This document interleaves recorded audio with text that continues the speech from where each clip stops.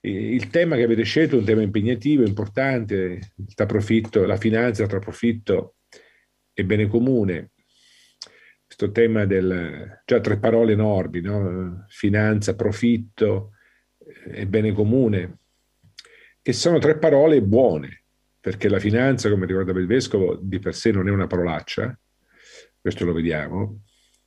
Il profitto anche è una parola buona, e tanto la usiamo anche in termini traslati, no? Far profitto di quell'esperienza, approfittare di un'opportunità, ho tratto profitto da questo incontro, eccetera. Non è solo, quindi c'è una dimensione positiva di profitto e chiaramente il bene comune è quello più semplice da declinare in modo positivo. Però, diciamo, tutti e tre, anche il bene comune, sono, essendo parole grandi, parole primitive della vita, perché sono parole che usiamo tutti e che fanno parte della nostra vita di tutti i giorni, anche se non siamo esperti di finanza, di profitti e di bene comune, ci siamo immersi tutti i giorni.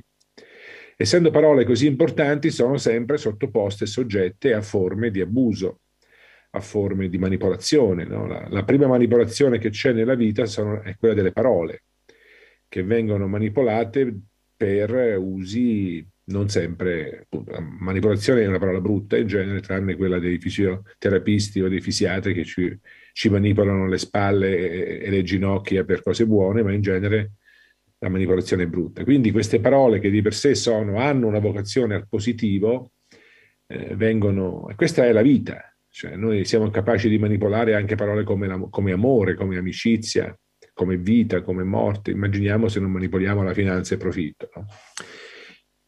Poi siamo in terra veneta che ha dato tanti economisti importanti all'Italia, al mondo, alla Chiesa. Voi avete l'onore di avere due beati santi, avete più beati santi, diciamo, economisti, per essere, diciamo, nel tempo contemporaneo, fra 8 e 900, avete dato il beato Tovini, Giuseppe Tovini, che era un banchiere, che faceva banche, non solo banche non profit, faceva anche banche commerciali. Era un padre di famiglia, aveva molti figli e figlie, e si è fatto santo non nonostante la finanza, ma grazie alla finanza, perché l'ha usata per il bene comune. E c'era questa sua frase molto bella che conoscete sicuramente: senza la fede i vostri figli non saranno mai ricchi, con la fede i vostri figli non saranno mai poveri. Questa stupenda frase, no? Da economista, ricchi e poveri, eccetera, e da santo. Poi avete dato Toniolo, il padre fondatore delle settimane sociali, tra le mille cose che ha fondato nella sua vita, quasi ha fondato di fatto anche l'Università Cattolica a San Cuore, che si è morto l'anno prima, ma l'ha ispirata, è stato un grande ispiratore di papi, della dottrina sociale della Chiesa e di tante cose. Anche lui nasce nella vostra terra, cioè non è Vittorio Veneto, ma diciamo nella terra veneta. Ma prima ancora cioè il Veneto ha dato origine, ha ospitato, ha dato i natali a francescani fondatori di Monti di Pietà, Bernardino da Feltre e, e Marco da Montegallo, che non era Veneto, era marchigiano, era in realtà vicino a casa mia, io abito a 10 chilometri dalla sua casa nativa a Montegallo, però è morto ed è vissuto a Vicenza. I frati francescani diventati beati e santi grazie a delle banche. Già basterebbe solo questo per avere uno sguardo positivo sulla finanza. Cioè oggi la finanza va bene dette parole buone, perché abbiamo riempito l'economia e la finanza di maledizioni, di male parole. E quando si demonizza una realtà, questa realtà diventa demone. Questa è la legge della vita. Se vuoi fare un demone, basta demonizzarlo. Demonizzare quella realtà, quella persona, che a forza di demonizzarla poi collettivamente si trasforma veramente in demone, perché chiaramente le persone buone vanno via, rimangono le persone meno buone che diventano sempre peggiori e quindi quella realtà diventa ciò che dice. La parola è performativa anche nel male. Crea, non solo Dio crea, non solo nella Bibbia chi parla crea, chi parla cambia la realtà parlando, quella è la grande forza della parola biblica, ma anche nella vita si cambia la realtà con le parole, dicendo parole buone o dicendo parole cattive. Noi oggi in Italia troveremo un nuovo patto sociale, una pace dopo questa crisi fra tutti, se ricominceremo a non maledirci più, a capire ognuno le ragioni dell'altro, a ridurre le parole cattive e aumentare quelle buone, comprese quelle dell'economia e della finanza.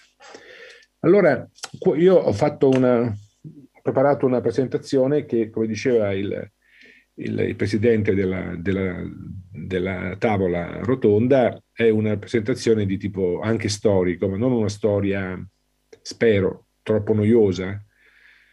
Io non ho mai pensato che la storia sia noiosa, però diciamo a volte qualcuno lo pensa, perché sembra che si parli del passato, mentre la storia, appunto, se prendiamo la metafora delle radici, che la storia sono le radici di un popolo, le radici sono il presente di un albero, tanto che se le tagliamo muore, no? Le radici sono il presente e il futuro dell'albero, e la storia è il presente del futuro. Quando un paese perde contatto con la storia è come un albero che perde le radici, quindi è in balia del vento, delle tempeste e muore. Quindi un po' di storia di questa finanza, cioè partendo un po' dalla Bibbia, arrivando fino ad oggi, ma velocemente in 10-15 minuti, poi gli ultimi minuti li dedico a alcune implicazioni per l'oggi. Perché la Bibbia ha uno sguardo problematico sulla finanza? In particolare sulla moneta, ancora più in particolare sul prestito a interesse o sul mutuo. È una domanda anche legittima, non fosse altro perché gli ebrei che hanno scritto la Bibbia e l'hanno custodita per noi per 3000 anni sono anche noti per essere particolarmente esperti di finanza nel mondo. Ma perché allora la Bibbia dovrebbe parlare male, dovrebbe avere, più che parlare male, un'attenzione, un certo sospetto nei confronti del mondo che oggi diremo della finanza, della moneta e degli interessi? Innanzitutto c'è un fatto che va ricordato. Cioè il grande momento, il grande luogo dove gli ebrei e quindi la Bibbia prende coscienza che la finanza è una cosa importante è durante l'esilio babilonese. Questa prova collettiva enorme che gli ebrei, la più grande che hanno vissuto, cioè che questo popolo si considerava il popolo eletto, l'unico popolo con un Dio vero, mentre gli altri erano tutti adoratori di dei falsi e bugiardi, di pupazzi, di idoli. Bene, questo popolo dal Dio vero viene sconfitto da un popolo con un Dio falso, i babilonesi. Il Tempio viene distrutto, una cosa enorme per loro, perché per loro era inconcepibile che il Tempio del Dio vero, e vengono deportati in una terra di idoli per 70 anni. Bene, che cosa vedono gli ebrei durante questo tempo? Tante cose, ma vedono le banche, scoprono perché Babilonia era una superpotenza finanziaria. Scoprono le banche, vedono che cosa era il sistema finanziario babilonese, oggi lo conosciamo di più grazie alle tavolette che sono state ritrovate negli scavi archeologici in Iraq essenzialmente, dove era l'antica Babilonia, fra il Tigri e l'Eufrate, capite la ricchezza della terra, la fertilità di quelle terre. Bene, vedevano che cosa? Che queste banche che prestavano interesse creavano soprattutto schiavi. Creavano delle persone che non riuscendo a ripagare il debito finivano schiavi del padrone del debito. Voi sapete che l'unica forma che si conosceva poi in Israele, che non conosceva tanto la schiavitù militare, era rimasta questa traccia del debitore che se non pagava il prestito, se non restituiva il prestito, finiva proprietà del creditore. Fino al Vangelo abbiamo queste storie, no? Basta ricordare le parabole di Gesù sul servo spietato, eccetera. Allora che cosa dissero gli ebrei? Vado veloce. Cioè, vedendo i frutti del prestito a interesse, cioè che tu quando presti una somma di denaro e in più chiedi in cambio una somma che si aggiunge al montante, che si aggiunge alla somma, chiedi un interesse che è legato al tempo, cioè, questo tipo di meccanismo crea persone che non riescono a restituire, a rimborsare quel debito e diventano schiavi. E dissero: se il nostro Dio è diverso, deve essere diversa anche l'economia. Tra noi non si presta interesse. E nacque questa cosa che era un'innovazione, cioè che il popolo di Israele al suo interno non consentiva il prestito di interesse. Poi lo consentiva verso gli stranieri e sappiamo perché poi diventano banchieri con i cristiani, eccetera. Però questa profezia della Bibbia rimane viva, rimane importante, la ritroviamo nei Vangeli, dove praticamente Gesù eredita certe cose le ha cambiate dell'Antico Testamento, come diciamo oggi, ma non questa. E perché c'era questa diffidenza? Se andiamo alla radice, perché la moneta è una forma di potere, cioè quando un soggetto ha della moneta e l'altro non ce l'ha e la chiede, il possedere moneta è una forma di potere sui poveri, perché chi possiede moneta non è uguale a chi non ce l'ha. Non è un commercio come tutti gli altri, dove io scambio qualcosa con qualcos'altro. Cioè c'è un problema che oggi chiameremo della rendita, cioè di qualcuno che vive senza lavorare soltanto perché ha una posizione di potere su un bene. Quindi ho una terra, ho un qualcosa che ho ereditato dal passato o dal mio passato. Bene, mi fermo, metto quella casa, quel terreno, quel titolo, ancora oggi, no? Pensate quanta gente vive di rendita, e con quel non lavoro, secondo diciamo, il mondo antico, cioè senza mettere in moto quel capitale, ma tenendolo fermo e prestandolo a qualcuno, io riesco a fare denaro dal denaro. Quindi, se uno dovesse da economista guardare la critica alla critica all'usura, cioè al prestito a interesse che c'era nell'antichità, nella Bibbia, in particolare nei Vangeli, dovrebbe dire è una critica alla rendita, quello che si chiama in inglese rent seeking, cioè a trarre vantaggio da una posizione di potere perché possiedo qualcosa e tu no. Quindi questa è una cosa importante, cioè qualcosa, perché c'è questa idea che in passato tutta la finanza, ma oggi una certa finanza, altamente speculativa magari, o viola la legge fondamentale della vita che è il mutuo vantaggio, cioè che uno scambio dovrebbe avvantaggiare entrambi e non solo uno delle due.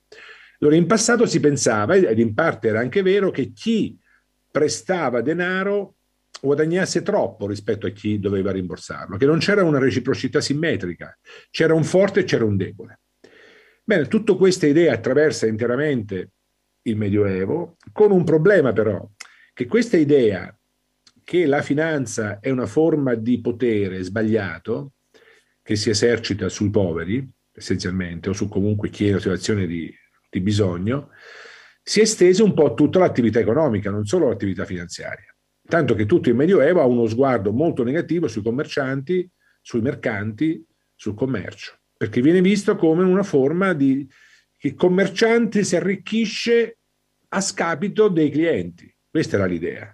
Il commerciante ha più informazioni, ha più conoscenza, è un esperto e quindi lucra sull'informazione, cioè utilizza le sue informazioni, le asimmetrie, tanto che speculare, come voi sapete, speculazione viene da specula, che è il guardare più lontano, specchio, la specola vaticana, no? Cioè quello che si mette in alto e riesce a guardare più lontano.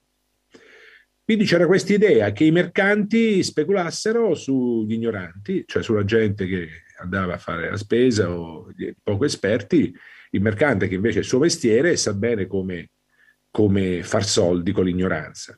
Quindi questa diffidenza dalla finanza passa a tutta l'economia, tanto che noi abbiamo per tutto il primo Medioevo, vedremo ora, fino al 1200-1300, una visione molto negativa su tutta l'attività economica. Ci sono dei commenti, il cosiddetto pseudo Matteo, il commento incompleto a Matteo, che si attribuiva a un padre della Chiesa, poi si è scoperto che non era vero, però è stato molto influente, e lui diceva, commentando Gesù che scaccia i mercanti dal Tempio, è impossibile che un commerciante si possa salvare. Niente, deve cambiare mestiere, perché il commerciante per natura è un ladro. Tanto che nel Medioevo i commercianti non potevano ricoprire cariche pubbliche, non potevano diventare sindaci, non potevano diventare assessori, diremmo oggi, perché erano considerati delle forme diciamo, di malattia sociale, magari necessaria come gli usurai, però non dal punto di vista etico molto problematico. Che cosa cambia nella storia dell'Europa, dell'Italia? Cambia che arrivano due cose. Arrivano i mercanti, e arrivano tanti mercanti, Cioè c'è una rivoluzione commerciale nelle città italiane, comprese le vostre, tra il 1100 e il 1300. Cioè l'economia comincia a diventare più movimentata, si fanno scambi di lunga distanza, nasce una classe di mercanti che si chiamerà più tardi la borghesia, che anche prendono in mano le città. Pensate a Dante, no? Che si lamenta, appunto, il maledetto fiore, no? Il fiorino, che lui, diciamo, rimpiangeva il tempo quando Firenze era in mano ai nobili, agli aristocratici, e ora invece è in mano ai mercanti. E quindi questo, dei subiti guadagni, no? Cioè dei guadagni immediati, eccetera. Gente nova, no? E quindi questa idea che sta cambiando qualcosa nella vita della gente, scoppia il commercio, assomiglia un po' il 200 italiano, è simile un po' al tempo della globalizzazione dopo il crollo del muro di Berlino, come entusiasmo per il commercio, per tutti diventano dei piccoli commercianti in alcune città nuove, no? Come Firenze, come Lucca, come Bologna, eccetera. Però c'è un altro fatto decisivo, che è quasi contemporaneo: nascono i francescani. Ed eccoci all'economia di Francesco. Nascono i francescani. I francescani sono stati fondamentali per la finanza europea e per l'economia. Qui c'è da dire qualcosa su questo, perché non è così evidente mettere insieme San Francesco con la finanza, perché Francesco nasce da una critica radicale alla finanza, alla moneta, ma non una critica come facciamo noi, come faccio io, come fa il Papa Francesco, no. Una critica che noi oggi non capiamo più, una critica enorme, una nevrosi, diremo oggi. Francesco non permise ai frati di toccare il denaro con le mani. Le monete non potevano essere toccate. Dovevano portarsi un ragazzo nei viaggi che toccava le monete, perché il francescano non poteva toccare denaro né con le mani né con un bastone. Non potevano essere proprietari di niente, ma niente vuol dire niente, neanche il cibo. Il cibo era prestato. Loro utilizzavano strategie giuridiche stupende, che erano dei geni, Dunscoto, Occam, Olivi, erano dei premi Nobel questi oggi, no? Quindi erano i premi Nobel del tempo, quindi delle intelligenze infinite, i francescani, anche i domenicani, ma qui più i francescani. Quindi, come dire, noi siamo come i cavalli che mangiano l'erba ma non è loro. Oppure, diceva un altro, siamo come gli interdetti, che non sono proprietari di quello che usano. Quindi non potevano essere proprietari chiaramente del denaro, non ne parliamo, ma neanche dei libri, neanche del vestito, tutta una parte della regola di Francesco sui vestiti, e chiaramente dei conventi. I conventi erano proprietà di laici e loro erano semplicemente usufruttuari. Quindi questa grande distinzione tra proprietà e uso. Loro dicevano: noi non siamo proprietari di niente, usiamo ciò che ci serve. Quindi voi capite, con questo poi concludo, questo grande tema per l'ambiente, per oggi, no? Questa idea che i beni comuni li possiamo usare ma non siamo i padroni che ci possiamo mangiare. Loro dicevano in sostanza tutti i beni sono beni comuni. Quindi non c'è proprio la proprietà privata stessa, che oggi è diventata un valore assoluto, per loro è totalmente discutibile. Intanto la legavano al peccato originale, prima non c'era la proprietà privata, tutti i beni erano in comune. Con il peccato nasce la proprietà privata, come interessante Dunscoto che dice nasce a salvaguardia dei poveri, perché dopo il peccato, con la cattiveria umana, se tu non metti un limite, i ricchi si prendono tutto. Interessante questo, no? Oggi pensiamo il contrario. Dunscoto, inizio 1300, diceva questo, cioè la proprietà privata è a garanzia dei più deboli, non dei più forti. Un tema che dovremmo ogni tanto tornarci su a riflettere. Quindi da questa povertà assoluta, ma nessuno ha vissuto la povertà come San Francesco, neanche Cristo. Perché era qualcosa, perché San Francesco non amava i poveri, cioè li amava come noi.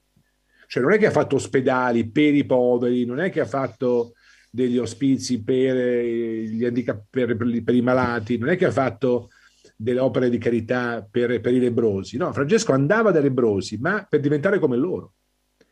Cioè era la povertà che l'attraeva, non tanto il povero da aiutare perché non fosse più povero. Lui voleva diventare come i poveri, andò a vivere con loro per questo motivo. Perché? Perché era stupido? No, che sentiva per carisma che quella via all'altissima povertà era la via più intelligente per avere tutto nel mondo.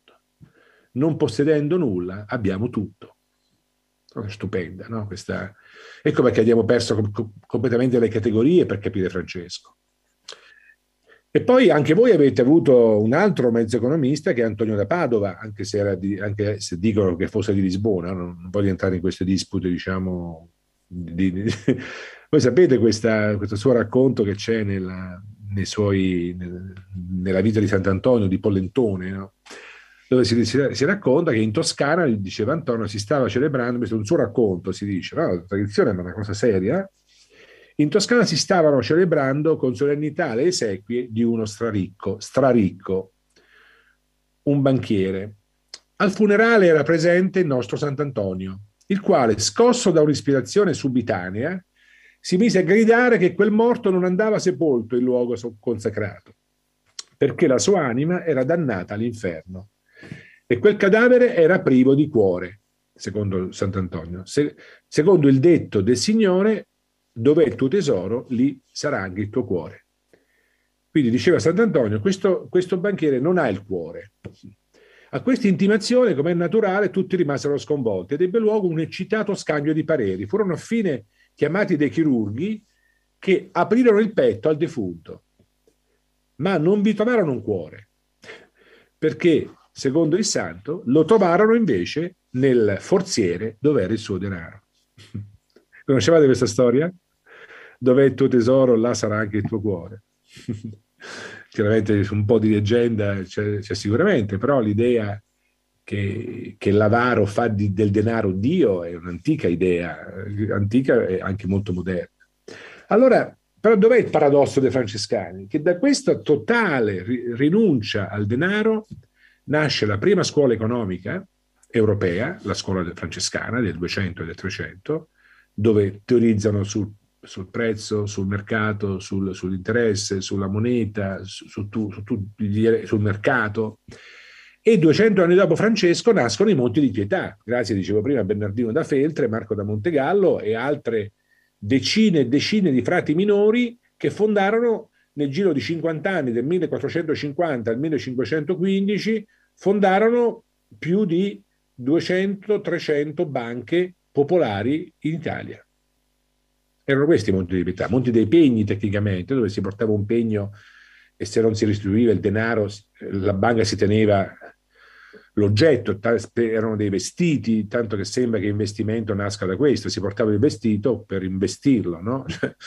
E nascono centinaia di banche, piccole banche in tutti i centri d'Italia del centro-nord.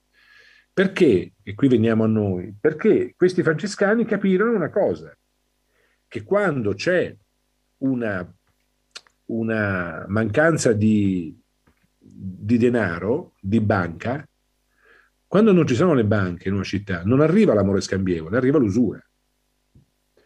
Cioè, questa fu l'intuizione. Cioè, se tu vuoi aiutare, qui sì, se vuoi amare Madonna povertà, se vuoi quindi emancipare anche i poveri dalla loro condizione di vita, devi portare più banca, non meno banca, perché dove non c'è la banca arrivano gli usurai. E quindi fecero nascere questa è una risposta molto interessante, che poi vedremo che vale anche per l'oggi. Cioè, davanti a una crisi finanziaria, davanti a una finanza che non ci piace, possiamo rispondere parlandone male, va bene, e lamentandoci, si può sempre fare. Possiamo anche rispondere facendo delle banche diverse, come è nata Banca Etica, non a caso anche sempre da voi, in Veneto, come nascono in tutto il mondo istituzioni finanziarie, titoli, fondi nuovi, eccetera. Quindi questi francescani che nascono da un rifiuto totale della moneta hanno la distanza giusta per poterla capire e far nascere banche per i poveri, per liberare le città dall'usura.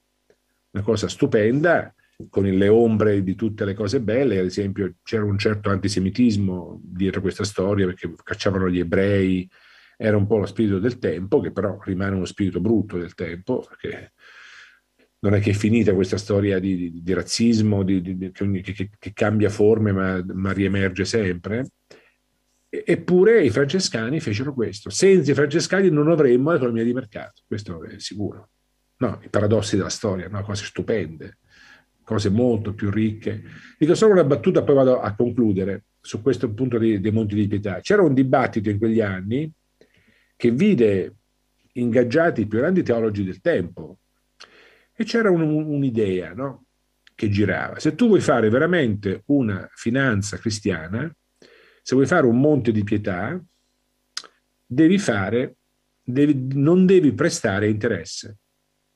Quindi il prestito deve essere totalmente gratuito, sine merito, dicevano, senza merito, senza interesse. Zero. Quindi io ti prestavo 100, tu me ne davi 100. Dopo un anno, 2, 3, 4, 100. Non 101, 110, 120. E però Bernardino da Feltre, il vostro amico, si oppose a questa storia. Perché i monaci agostiniani, domenicani, tutti voi, tanto che ci fu un libro di un agostiniano che si chiamava De Monte Impietatis, sul monte spietato, l'opposto della pietà.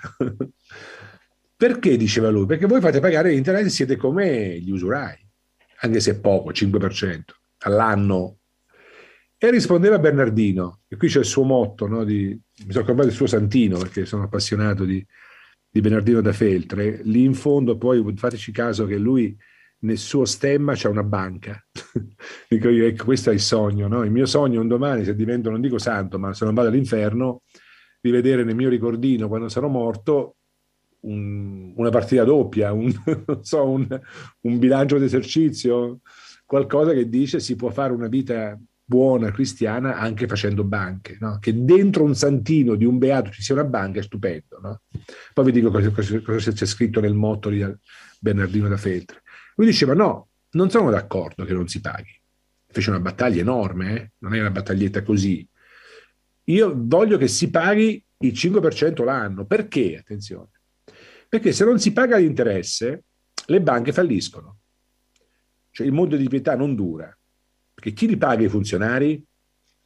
Quindi diceva lui, interessantissimo questa distinzione, che oggi diremo non è tanto non profit, ma non for profit, cioè lo scopo non è il denaro, però ci deve essere del denaro che avanza a fine anno. Altrimenti, cioè lui, un conto è l'interesse dal debito, che è sbagliato, l'altro è l'interesse per il debito, per consentire il debito, che è buono. Quindi uno, se voi non fate pagare nulla, i monti di pietà falliscono. Oppure, secondo, arriva un ricco mercante e se lo compra lui e non è più un bene di comunità, ma diventa un bene privato. Un genio. Cioè il primo che secondo me ha teorizzato che la gratuità non è gratis. E lui diceva, dove si vede l'amore, la caritas in questo banco? Diverso, che il tasso di interesse è basso, che si presta a lungo periodo, che non si presta per gioco d'azzardo, non si presta per armi, cioè è tutto l'insieme che mostra la carità, non l'interesse in sé, perché un interesse zero vuol dire una banca che fallisce.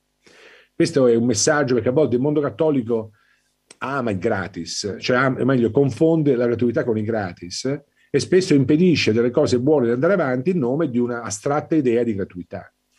Bene, il tempo è finito, anzi sono già andato oltre, ma quali sono le lezioni dei monti di pietà francescani di Economia Francesco per l'oggi? La finanza è molto importante per i poveri, non per i ricchi. Cioè, quando una persona è povera ha diritto al credito. Tanto che Yunus, questo amico di Economia Francesco, oltre che essere premio Nobel, che ha inventato la banca per i poveri, ha reinventato monti di pietà moderni, lui è ancora vivente, lui dice noi dovremmo scrivere nelle Costituzioni che l'accesso a credito è un diritto fondamentale dell'uomo. Perché in un mondo con la divisione del lavoro, dove tu non puoi avere tutti i soldi che ti servono, se tu non hai accesso a credito non puoi realizzare i tuoi sogni e quindi non vivi una vita degna. Allora la finanza serve per chi non ce li ha i soldi, non per chi ce li ha, per rendere possibili i sogni dei più poveri, di ieri e di oggi, di Vittorio Veneto e del Bangladesh. Secondo, durante le crisi morali, pandemiche, finanziarie, etiche, i cristiani hanno sempre fatto opere, non solo discorsi, hanno fatto nascere sindacati, hanno fatto nascere cooperative, hanno fatto nascere banche. Dove sono oggi? Dove sono le nuove istituzioni finanziarie che nascono per un'economia più giusta? Economio Francesco ha una grande attenzione alle banche, alle finanze. Io spero fortemente che tra questi 3.000 giovani ce ne siano anche dei banchieri che facciano nascere le banche. Poi questo tema che a me sta molto a cuore, ci vogliono più persone in gamba dentro la finanza. Dobbiamo riportare i migliori giovani a fare i banchieri, perché negli ultimi 30 anni sono tutti scappati, quelli buoni, a fare le ONG, le associazioni, e hanno lasciato in mano le banche a volte a persone che più interessavano i soldi. Qui i francescani cosa dicono? Solo se tu non usi i soldi per te, li puoi usare per gli altri. Se tu sei un avido, un interessato al denaro, raramente farai un'istituzione bancaria per i poveri, fai per te. E quindi ci vuole oggi più gente in gamba, più giovani con alte idealità che si impegnino in banca. E quindi questo messaggio, guai alla nostalgia, di dire oggi il mondo è un disastro, una volta sì che c'era l'amore, queste sono tutte cose molto pericolose. Non c'è un tempo migliore di oggi per un giovane per cominciare un'economia diversa. E oggi è un mondo straordinario, in mezzo a 1.000 problemi ci sono 1.000 opportunità. La terra promessa è davanti, non è dietro, nel ricordare i bei tempi passati. No, la terra promessa è di fronte e va cercata e costruita ogni giorno. Per concludere, intanto una nota. Attenti a Pinocchio, soprattutto nei tempi di crisi, a chi vi promette che i soldi nascono dagli alberi, che oggi si chiamano bitcoin e cose varie, cioè i soldi nascono lavorando, ieri, oggi, domani. Quindi tutti quelli che vi promettono molti soldi non facendo niente, ma con idee geniali, prima o poi queste bolle scoppiano. Quindi bisogna sempre riportare la finanza all'economia reale, a chi lavora, a chi produce, a chi innova. Certo, se c'è un settore ad alta innovazione ci investo, ma sempre lavoro è, sempre innovazione è, e non che nascono dal nulla, dagli alberi, i famosi zecchini d'oro del gatto e la volpe. Francesco, per concludere, Francesco ci diceva tutti i beni sono comuni.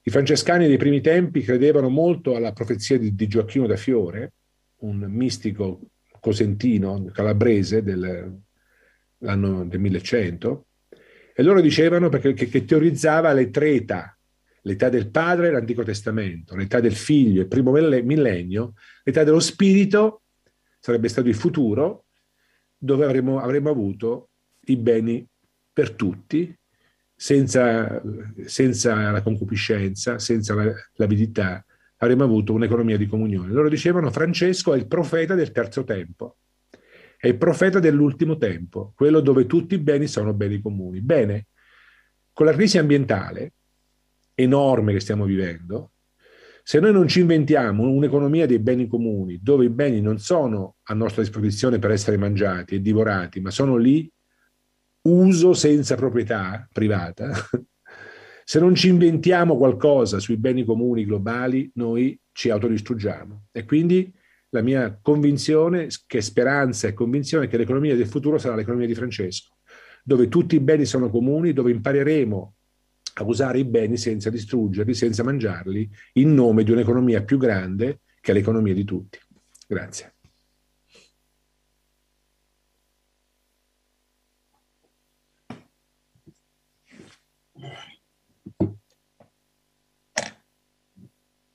Grazie professore per questa sua relazione, per l'apertura che ci ha dato al tema della finanza.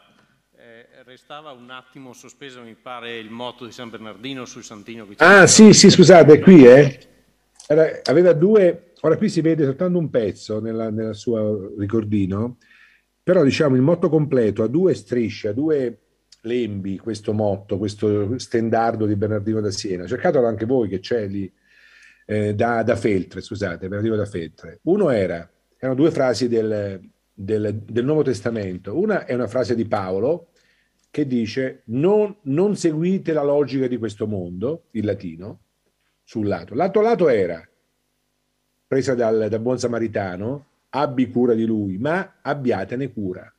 Non seguite la logica del mondo, ma abbiate cura del mondo.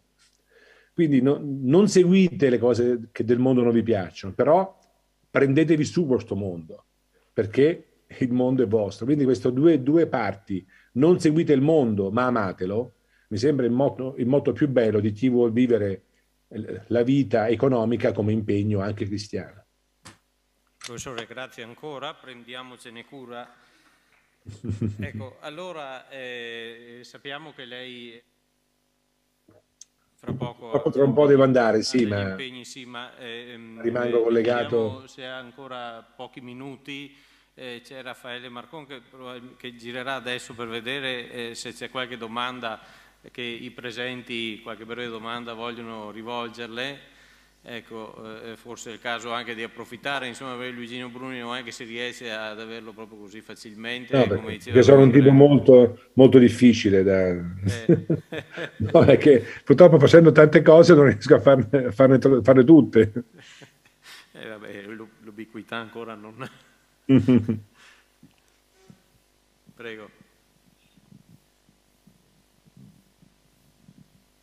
Volevo un commento fra le due parole politica e finanza. Una piccola domanda.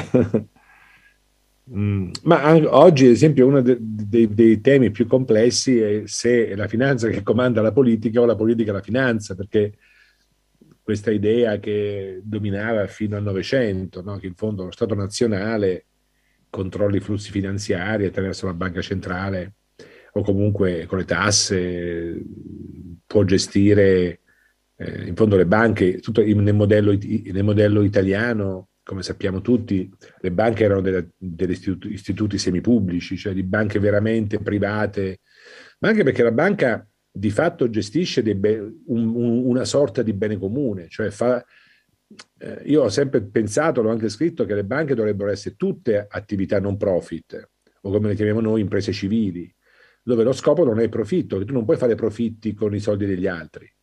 Dovresti, anche perché è talmente un bene prezioso, perché quella finanza che poi, se io facendo speculazione pura fallisco, come abbiamo visto ultimamente anche in Italia, metto in crisi imprese, famiglie, cioè non è un'impresa qualsiasi che, so, che produce le borracce, che se fallisce sì avrà degli effetti su alcuni dipendenti, su un po' di fornitori, ma ha un impatto limitato. Quando fallisce una banca manda in crisi è il cuore di un sistema economico, di un sistema civile. Allora, tu questo tipo di attività la devi proteggere dalla speculazione pura, perché altrimenti diventi altamente vulnerabile come città, come società civile, perché sei in balia di qualche manager che ti viene in mente di fare molti soldi. Io ho sempre il terrore di chi vuole fare molti soldi, sempre. Quando mi dice un amico, un parente, l'altro giorno, dico, ah, sei andato ad aprire, insieme a mio fratello, tra l'altro, un'azienda in Bulgaria. Perché? Luigino, se vuoi fare i soldi devi andare all'estero. Dico, ho capito tutto, i soldi non li farai. Ma non perché c'è una legge nella vita, cioè i soldi buoni nascono quando hai altre più cose a cui pensare, tra cui i soldi, e poi i soldi arrivano, ma chi si fissa con chi vuol fare soltanto i soldi difficilmente li fa. Allora le banche vanno protette da queste nevrosi, di queste hubris di onnipotenza. E quindi la politica faceva un po' questo nel Novecento, no? Con queste enorme legislazioni attorno alle banche, medio banca, anche se hanno fatto anche loro delle cose pessime, però c'era questa idea. Oggi questo sistema, questo modello è saltato, quindi la politica con la finanza oggi può far poco, basta pensare totale incapacità innanzitutto di capirla. Cioè, la politica oggi non capisce nulla di quello che accade nella finanza, proprio non capisce perché è troppo complicata. Una volta ti bastava aver fatto un esame di scienze delle finanze all'università di giurisprudenza e magari qualcosa ci capivi sulla finanza del Novecento, come funzionavano le banche, il credito, la banca centrale. Cioè, oggi, se voi mi spiegate ora, diciamo, quanti di voi sanno che cos'è veramente un hedge fund, e come funzionano i derivati, io vi ringrazio, cioè se siamo più del 10% nella sala, no? E quindi davanti a questa incompetenza si ritira e dice il mercato, no? E lascia al mercato, come se il mercato fosse una specie di extraterrestre, che il mercato non fossimo noi, cioè la vita della gente. Quindi la politica oggi vive una difficoltà, la complessità che ha la finanza e anche l'economia, e quindi fa fatica a fare sintesi fa fatica a gestire. E quindi qual è la soluzione che ci viene in mente? Di mettere i finanzieri a far politica. Ora, non c'ho nulla contro Draghi, ma se voi andate a guardare i principali politici degli ultimi anni, facciamo 8, 7 su 10 vengono dal mondo della finanza, perché c'è questa idea che la finanza è molto importante, la politica non la capisce, ci mettiamo i finanzieri o al massimo gli economisti. E questo è un problema, perché quando la finanza è penultima va bene, se diventa l'ultima parola diventa padrona e non va bene. Quindi noi oggi dobbiamo fare di tutto per riportare la finanza e l'economia a essere penultime parole, non le ultime della vita in comune. Perché l'ultima parola è veramente il bene comune. Cioè quando qualcuno dice bene, sopra, la finanza ha le sue ragioni, la medicina ha le sue ragioni, i bambini, gli asili nido hanno le loro ragioni e scegliamo di fare questo. Quando chi va a sintetizzare porta soltanto le ragioni della finanza, diventiamo un supermercato, diventiamo una banca, e non è un posto dove si campa molto bene in una banca in genere, no? È meglio vivere in una casa. Quindi l'oeconomia, cioè il governo della casa, non è il governo della banca. Nella casa c'è anche la cassaforte, ma è un pezzo della casa, non è tutta la casa. No? Grazie. Professore, mi chiamo Goriziano, ma comunque sono un trevigiano, e volevo richiamarla a un commento sull'articolo 47 della Costituzione italiana, che per me è fondamentale, dove si evidenzia che la Repubblica incoraggia il risparmio in tutte le sue forme. Io sono stato un autore del fondo di complementare solidarietà Veneto, che oggi investe 1.750 miliardi, di cui 150 milioni in aziende venete, e quindi io direi che bisogna recuperare i principi della Costituzione italiana anche su questo versante. Tra l'altro l'articolo 47 dice che i lavoratori hanno diritto di partecipare, di diventare azionisti, ecco, nelle singole aziende. E mettiamo insieme l'altra domanda, poi basta perché il professore deve andare. Prego. Sì, che poi deve anche parlare il collega. Prego. Valentini, io professore la leggo sempre ogni domenica sull'Avvenire, complimenti. No, mi dispiace questo, condoglianze. Comunque voglio dire, lei si ricorderà che l'Unione Europea diversi anni fa per il salvataggio della Grecia hanno fatto un coso abbastanza pesante, perché si parlava anche lì che è stato troppo pesante il salvataggio con questi soldi, insomma, perché la Grecia stava fallendo. Lei questa operazione sotto questa egidia della Germania, che dopo lei diversi anni ha detto che è stato sbagliato questo prestito in maniera pesante, che lei in quel momento lì che trova morale o troppo pesante? Grazie mille. Due domande importanti. Tema del risparmio, no? Cioè, vedi, la Costituzione lo ha scritto, no? Siamo negli anni 46, 47, questi anni, i pari costituenti, tra cui c'erano anche degli economisti, stesso Luigino Bruni, ma non solo. Poi che cosa succede? Teniamo conto che Luigino Bruni era un grande teorico del risparmio. Cioè, se voi andate ancora oggi a vedere in biblioteca o su Google, vedete Luigino Bruni, risparmio, trovate i suoi principali lavori erano sul risparmio. Veniamo dalla tradizione di Quintino Sella, eccetera, eccetera. Ma tutto il Novecento, la civiltà, diciamo, dei nostri nonni e genitori, era una civiltà che lodava il risparmio. Cioè, se tu volevi dire quella è una famiglia seria, è una famiglia che risparmiava e non consumava e non si mangiava tutto. Oggi, l'altro giorno, sentivo in televisione e anche nei giornali che il governo italiano, ma anche europeo, è preoccupato che non ripartono i consumi, che la gente non consuma tutto ciò che ha guadagnato negli ultimi mesi di recupero e che in parte lo risparmia. Dico io, insomma, siamo messi un po' male, no? Se io devo lodare il non risparmio, cioè il solo pensare che le famiglie dopo 2 anni di questa difficoltà non si mettano da parte qualcosa di quello che stanno riguadagnando e consumino tutto, non so in che cosa, in divani, televisori, scarpe, vestiti. Cioè questo modello che abbiamo messo in piedi negli ultimi 40 anni, cioè che l'unico modo per rilanciare l'economia è rilanciare i consumi, perché i consumi rilanciano la produzione rilanciano i redditi a loro volta fanno aumentare le tasse con le quali finanziamo i beni pubblici e consumiamo in un altro modo. Cioè questa storia, più consumi, più stai bene, ci deve essere un tarlo in questa storia, perché va contro il buonsenso della vita, cioè che nella vita c'è una buona componente un buon equilibrio fra consumo e risparmio. Cioè una famiglia è saggia se mette da parte qualcosa, perché c'era l'antica idea, che a me piace molto, che ci sono antinostalgico, l'idea dei miei genitori che la felicità più importante non era loro, ma quella dei figli. E quindi bisogna risparmiare per lasciare a loro qualcosa. Questa è una cosa fondamentale nel patto intergenerazionale, cioè se tu togli questo e spingi le famiglie soltanto su una gamba che è consumo, ti dimentichi l'altra che è risparmio. Quindi sono molto d'accordo con lei, che poi il risparmio, per concludere, è anche quella possibilità che si dà alle imprese di investire, perché le banche sono anche questa cinghia di trasmissione tra le famiglie che risparmiano e le imprese che investono. E se noi questa seconda leva non la attiviamo, facciamo soltanto guadagnare un tipo di economia, che è l'economia dei consumi di massa, Amazon e dintorni, ma affamiamo le piccole imprese che hanno bisogno di mutui, di prestiti, che magari sono anche legati a una saggezza delle famiglie e non solo alla politica di un paese, alla politica monetaria.